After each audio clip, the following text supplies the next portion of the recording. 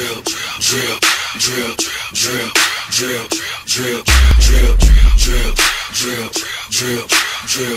Weezy, let me talk to you, nigga.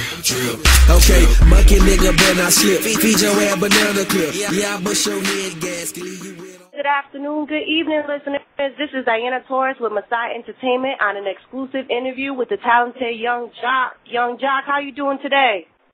I'm good, baby. How you? I'm doing good. I'm doing good. Thank you for taking the time to interview with us. It's definitely a pleasure to have you here. Now, you have a song called... Oh, you're welcome. You're welcome. You have a song called Yeah Boy, which is a hot track. What was your mindset when you was creating that song? It was one, you know what, man, to be honest with you, it was one of them records where I just wanted this stuff a little bit, you know what I'm saying? Outside of just trying to make a club song, or it was more of a record for you to just ride to and just hear what the hell I'm talking about and what's on my mind. Okay, all right, now let's talk about your song, Know What She Like, featuring Yo Gotti, which is featured on the Audio Envision mixtape. The track is without a doubt a banger. How did you decide to do a feature with Yo Gotti and come up with this whole concept? Well, it's a crazy story behind it. I actually did the record, and it was just, the dude played me the beat. Don Vito, him and Score Diesel did it, and he played the track for me, and he went past me, and I said, go back to it. I was listening to it, and I was like, you know what, that sounds hypnotic. It sounds like it put you in a trance for a minute. So I said, you know, records like that are usually good with women, you know what I'm saying, good for women. So I was like, I should make it, I was like, I should make it a record for the. I was like, no, man, it's too hard. It sounds like a hood track. I was like, yeah. It's gonna be a hood track for the females though. So I went in the booth and just started just off the top of my head and came up with the hook. And I did the first verse to it. And once I did the first verse, I was like, you know what, I'm gonna put Gucci on it. I went and got Gucci to do it. Gucci, the way he snapped on it sounded the verse he did to the other record I have called Going Ham. So I ended up taking the record and giving it to Yo Gotti, asking him to get on it, which he did. And I took Gucci's verse and put it on the Going Ham record. So now I got two records that I like, you know what I mean? That is. Definitely. Congratulations to that song. And you already have shown to gain your versatility with the first three albums, New York City, Hustlenomics, and what do you expect from you on your upcoming album, Mr. Robinson's Neighborhood? It's just I grew up song, man. Real talk. I grew up song. I lived, and I've learned a little more. You know what I mean? And just as an artist, I feel like I've grown. So when you hear some of the music, it'll make you feel good. Some of the music will make you feel that same pain I was feeling when I wrote it. You know, the inspirational records, you're gonna definitely be inspired. You know, I feel like it's gonna be songs on there for quite a few. I can't say for everybody. That's kind of where I went wrong at trying to please everybody. And I said, you know what, I'm not going to try to please nobody. I'm just going to do me feel good, man, and whatever comes from my heart. And so that's what I just started doing, and I feel like it's going to work for me. Right, and with that said, I can see that you have grown not only as an artist but as an entrepreneur with a new label under your belt, Swag Team Entertainment. How did all that get started? What do you look for in an artist? I'm going to be honest with you. I just look for anyone who's natural at what they do. You know what I mean? Anyone who's natural with what they do, man, that's basically what, you know what I'm saying? Because that's all it's about, being able to convey how you feel emotionally through your music. You know what I mean? And if you could do it naturally, then more people can relate and accept it for what it is, you know? Yes, definitely. So what are some of the challenges you have encountered on your journey to success? Like, how have you been able to overcome some of these obstacles? I mean, you know, that was one of the reasons Swag Team Entertainment came about, because I felt like there were some things that I was subjected to that I felt like were good, and there were some that I felt like were not necessary. But I can't say that because the good and the bad both together, that's how you learn, you know what I'm saying? Experience is going to be the best teacher with anything. So I decided, I want to put it to the test. Because, we always think we have the best answer solution for some of the things that we go through in life. You know what I mean? And you don't really know it until you actually put yourself to the test. And I'm a firm believer in growing one's self-worth and your own brand. So that's what made me start Swag Team Entertainment. That is. I'm sure that means a lot to the viewers. And what inspired you to become an artist? So who are your musical influences? I mean, I've always liked to entertain. But if I'm on some silly stuff and I feel like just making a room full of people laugh, I do it so naturally. It's second nature. You know what I mean? Mhm. Now, and then what artist when it no, go ahead. No, go ahead. I was just gonna say that when and whenever I'm doing music, I try to figure out the best way to relate to people. Sometimes, you know what I'm saying? Sometimes it works, sometimes it don't. You know what I mean? Mhm.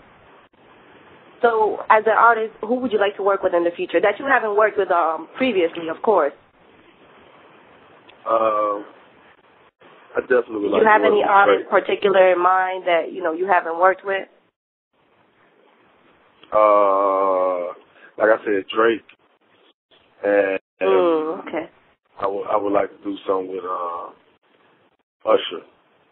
Definitely. Oh yeah. I'd like to do something with Usher. Usher. And Mary J. Blige. All very, very great artists. I hope they can definitely work with you one day. It would definitely be an honor to hear you guys on a track. Now, if I were to turn on your iPod right now, what three artists would I see in your most recently playlist? Is it one of the ones you just mentioned? You definitely gonna find some Mary. You'll find some Mary because you know what I'm saying. Sometimes I have to step away from just rap and I have to listen to some that can give me the same feeling and passion without it just being rap. You know what I'm saying? So you're gonna find some Mary. You're gonna find some Ross. You might find some old school Outkast, Good and Mob. You might find some old school Snoop. You know what I mean? Like, don't get me wrong, when I say old school, it's just certain classic records that I love by these artists that I'm naming, you know what I mean? You definitely gonna find some Swag Team and some T.O. Green, some Doshan, some Jump Boy. You know what I'm saying? It is what it is, man. Like, for me, you might find anything. Sometimes, like when I'm riding, I don't even listen to music in the car sometimes because I'm always trying to, it's like when I get in the car, that's the only time I really have to think to myself. Because everything else, I'm around music. If I ain't in front of a camera, I'm on the stage. If I ain't on the stage, I'm in the studio in front of a mic. So, you know what I mean? Sometimes I don't even get a chance to listen to music outside of doing music. Definitely. Okay, so you listen to Mary a lot. So with that said, now it's the time to ask this question for all the ladies out there. What type of female catches your eye, Yung Joc? I like intelligent women. I like women who are compassionate about life. I like women who know how to take care of a man. You know what I'm saying? When I say take care of a man, I don't mean in a chauvinistic way, like, just cook and clean. I just, just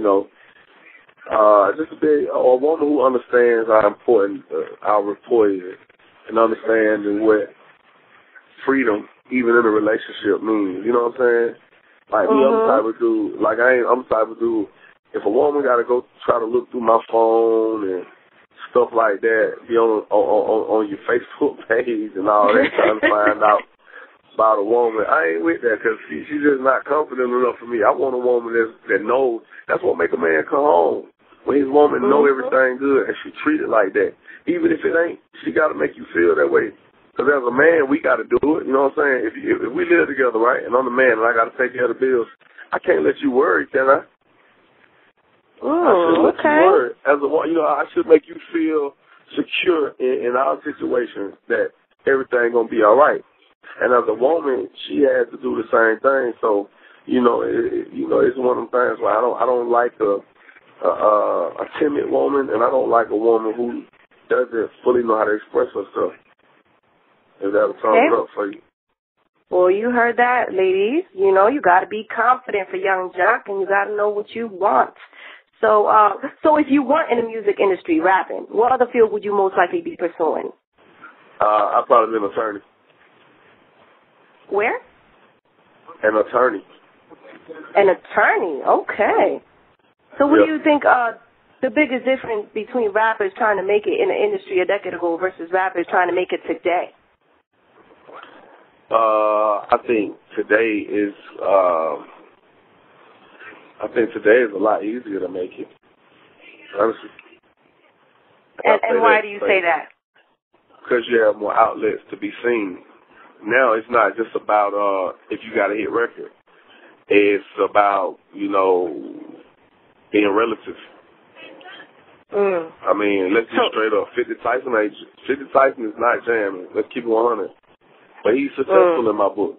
You see what I'm saying? He's successful in my book. But I'm exactly keeping 100. saying.